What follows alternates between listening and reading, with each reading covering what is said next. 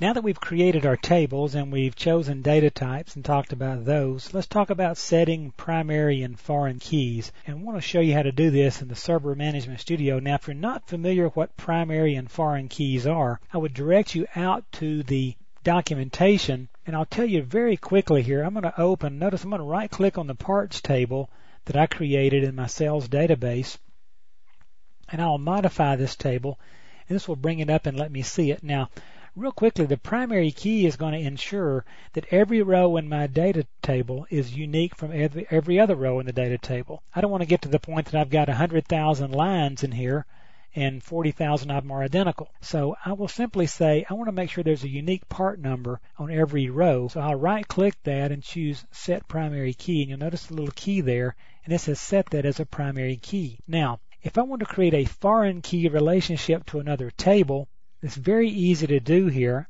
and I want to show it to you. But before I do, let's say I want to create, notice I've got a part number column in the parts table, and I'll modify the inventory table. You notice I have a part number in the inventory column, in the inventory table, excuse me. I'll right click that part number and set that as a primary key, because it's going to require that both my primary and foreign key either have the unique constraint on them or they be primary keys to maintain integrity. If you're not sure what I'm talking about with primary and foreign keys, go read the documentation. But notice now, I want to create a relationship. Notice the two tables that I've modified, parts and inventory. I want a relationship between these, and they're up here in tabs because I've modified them both. Well, on the parts table, I want this to be the foreign key table. So I right click anywhere out here in the work area, and I choose relationships. And then notice the foreign key relationship, I will click Add in the pop-up box. And notice here it says Editing Properties for a New Relationship. The tables and column specification needs to be filled before the new relationship will be accepted. So I'll come right here to the Tables and Column Specification. Click on the little ellipsis button. And notice it says, okay, your foreign key table is going to be parts. Where's your primary key table? So I will choose Inventory. Then I will click here, and it's kind of deceptive because you don't see a drop down until you click, and I will choose part number for my primary key there. The foreign key, which one, I can choose it in parts table here. I'll leave it at part number. I simply say OK, and I just created a primary foreign key relationship between those two tables. Now, very easy to do.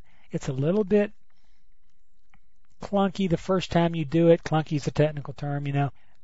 But you'll like this once you get into it. You can obviously do this through Transact SQL, although a lot of people like to do it within the graphical user interface. Coming up in another video, look for a video entitled Diagrams, and I'll show you how to do something similar in a diagram environment. Again, a lot of people find this even easier. So that's how to set up primary and foreign keys. Now, before we leave, I want to show you one more thing.